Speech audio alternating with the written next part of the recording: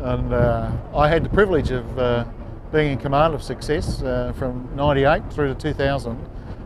And when the opportunity presented for me to spend some time in Success is in my last night at sea, I leapt at it. It was an opportunity I wasn't going to miss. Success, like every command and like every ship a sailor serves in, is something very special. So it's been wonderful to be able to come back to sea in Success and spend some time with the ship's company, and in particular this morning to re-enter Sydney Harbour for the last time. It's a wonderful occasion, brings back lots of wonderful memories.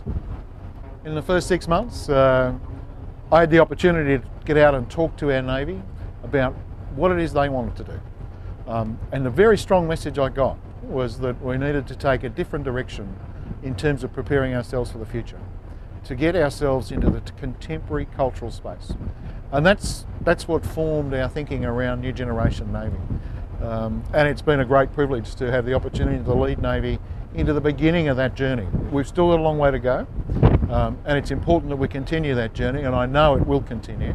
But what I see in our fleet, what I see in our establishments, what I see generally around our Navy now is really exciting. And I see a real appetite for us to prepare ourselves for what's coming at us in Force 2030 into the future. And I think it's really exciting. Sir, you know, the instigator of our New Generation Navy program has not really been me. I've had the privilege of leading it for the last 3 years. I think the instigator of our New Generation Navy program has really been the people in our Navy. When I came into the position, as I said, we looked at what we needed to do, prepare ourselves for the future, and then had a conversation with our Navy, a broad cross-section of people in our Navy. And what that said to us was we needed to take a different approach to prepare ourselves for the future force, to prepare ourselves for the technologies that are coming at us very quickly. New LHDs will arrive very shortly, new technologies that we will need to deal with, new concepts of operating at sea, different generational members joining our Navy. We needed to prepare properly. And I was really excited when I saw that our Navy was ready for this generational change. And it's been a wonderful journey. We're not there yet, we've still got a long way to go. But I think we're well down the path, and I think it's a really, really exciting program.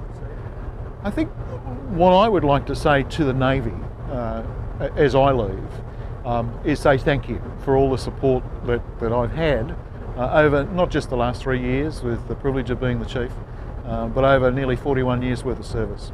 I've known Vice Admiral Griggs for many, many years, and I can tell you it's in great hands.